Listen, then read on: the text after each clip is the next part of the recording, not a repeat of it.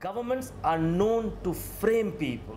That is standard practice we have seen in security regimes. The greater the security regimes, I mean, this gentleman who was the president dictator of Iraq, Saddam Hussein. Mr. Duggal mentioned something right in the beginning. As we got into the information age, we have to forego some of our privacy. And I mean, it is a fact. If I was to look at it, you have private companies who are spying on what I'm doing. You go to a website looking to book a plane or a bus, you automatically get a message from a tourist agency that this is the bus that you can catch. So their private companies are spying on me, my Facebook account, what I like doing, what I don't like doing. And many would argue that the American argument has been that if you have nothing to hide, then you should have nothing to worry about. And is that fine? I mean, should we just take it par for the course that we're in the middle of this turbulent time, so to say, and if I get spied on, but I get a clean chit, there's no problem? Well, I don't really buy that argument, but what's happening is that, okay, you have to give up all expectations of privacy, absolutely. For instance, if you're sending an email or you're putting something on the social networking site, you're sending an email to a friend or anything, you have to expect that you're writing a postcard whose contents can be read by anyone. Like in a postcard, the addressee, and the contents can be read by anyone. Yeah. Okay. So that has to be your expectation. Also, when you're talking on the phone, you have to be aware that that anyone can eavesdrop onto your conversations, and not only that, your conversations are being recorded in a digital format, which means they are accessible for years. Then also you have to see that whatever your patterns of behavior are online or offline, they are all being correlated, and a kind of profile can be built about you, who your friends are, who your networks are, what your interests are, what organizations you belong to, and that is actually what is this kind of metadata profiling that PRISM or India's central monitoring system all can do. And that's fairly extensive because businesses have been doing it for years. And now exactly the same thing is being done for the national security purposes, and India already has a lot of these software, the intelligence agencies already have these profiles in place, the profiling software in place, as well as the hardware, the interception capabilities, as well as the the way to model the person's behavior and his networks and his communications and who his friends are and then the influencers are. Ajit, I just wanted to bring you in here. This is something that really worries me and scares me at some level also. I completely accept that information is tapped, information is gathered, and at some level I don't have a problem with that. But I have a problem with how it's used. And something that America did was, like what you were saying, was create these patterns. So if you fit into the pattern, you were picked up, you were jailed, you were questioned, and it was basically a system of pre-crime. Before you commit the crime, we're taking a preemptive strike to stop you from creating the crime based on all these set patterns. And with India saying, like Sir said, 100% of the population will be monitored, is that something we really need to worry about? And where do we draw the grey line? I mean, where is the line on this? Well, the good thing and the bad thing is that 100% of India does not have access to email, internet, telephones. They don't even have access to food and water. Now we come to talk about national interest, security interest. What is a security interest? My co-panelists here have spoken about it, and it's true, businesses do that, you spoke about it.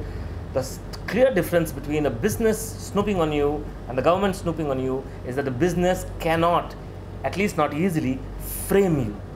Governments are known to frame people. That is standard practice we have seen in security regimes, the greater the security regimes. I mean, this gentleman who was the president dictator of Iraq, Saddam Hussein, he was known to have famously said, he got someone killed, one of his close hands, he said, I'd rather have him killed than be suspicious. Somebody said he was a friend. He says, well, he was, but I wasn't sure, so I'd rather have him dead. Now, governments, the more power you give to the governments, the more they are likely to misuse them, to abuse them.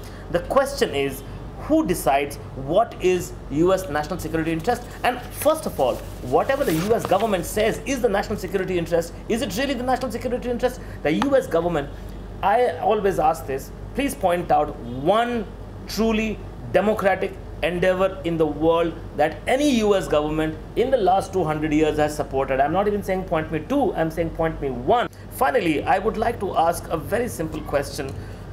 If the PRISM is such a necessary thing, three of the closest governments and security establishments closest to United States are in Pakistan, Iraq and Afghanistan.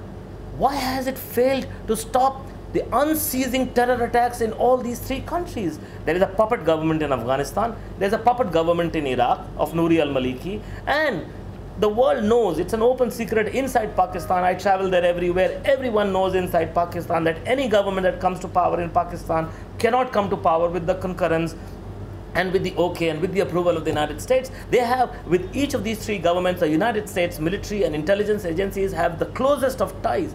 How come they fail to stop all kinds of attacks? Obviously, it doesn't work.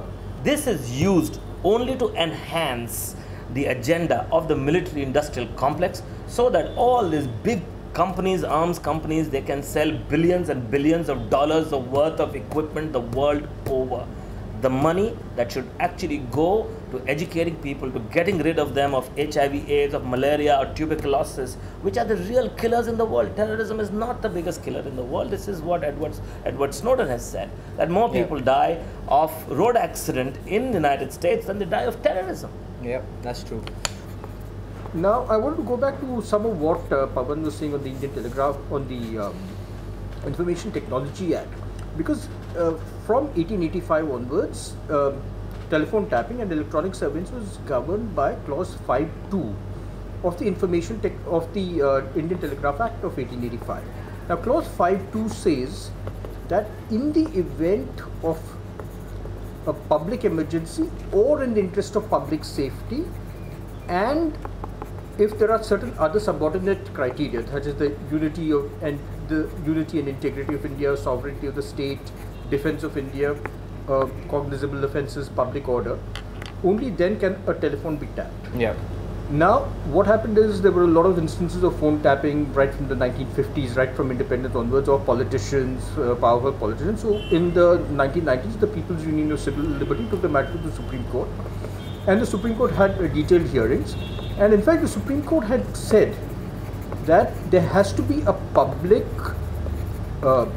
interest, a public emergency or a public safety angle, and the Supreme Court went so far to say that even if the sovereignty and integrity of India was at stake, the phones could not be tapped unless there was a public emergency or a public safety. This was codified in the Indian Telegraph Rules 419A of 1999.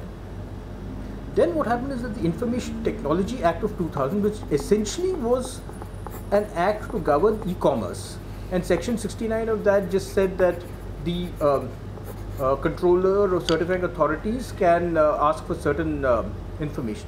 In 2008, December 2008, that was modified, and they removed the public emergency or public safety criteria and said that any information flowing through a computer or communication resource can be intercepted, monitored, decrypted in the interest of safety and integrity of India, defense of India and all that. But they left out those two necessary clauses of a public emergency or public safety. Those were quietly dropped. And there was also, they inserted another clause, 81, which says that if the Information Technology Act has a conflict with any other act, the Information Technology Act will take precedence and rule over any conflicts. Therefore, they have quietly bypassed the Supreme Court's guidelines, which say there has to be an existing public emergency or a public safety interest. So, therefore, the government has got itself almost unprecedented powers of doing this. Now, the question is, even rules of Section 69 were formulated in October 2009, but the government is itself violating its rules all the time. Because even if you look at the kind of numbers of phones being tapped, every authorization is going to be physically signed by the Home Secretary. Yeah. Now there's something like 10,000 phones being tapped a day. He obviously cannot sign 10,000 signatures in a day. The government is violating its own rules. Now what's happening with the central monitoring system that India has come up with is that it envisages that 100%, when it's fully implemented, 100% of the population of India will have 100% of their communications monitored, whether it's voice, whether communications over a phone, whether it is emails, whether it is SMSs, MMSs, visits to social networking websites such as Twitter or Facebook or YouTube, your web searches, everything will be monitored and collected. Now again, that doesn't appear to have the force of law, because if you look at again the wording of Clause 69 of the Information Technology Act, it envisages a particular person to be tapped or a particular premises to be tapped, and for reasons to be recorded in writing, and the Home Secretary has to certify that the information cannot be obtained by any other reasonable means, and that phone tapping or electronic surveillance is really the only feasible means of obtaining this information. But again, it says a person has to be monitored for a specific reason, and that reason you have to say that we suspect this person of such and such a thing, or we suspect that people living in this building are doing this activity. Yeah. It doesn't envisage that the entire population is going to be monitored all the time, 24/7, 365. That more people die of road accident in the United States than they die of terrorism. Yeah, that's true. And like you had said, we're setting up our own system now. I wanted to bring both of you on in on this and just ask you in terms of, this is again something personally I'm concerned about. I don't trust the political system when it comes to the use of information.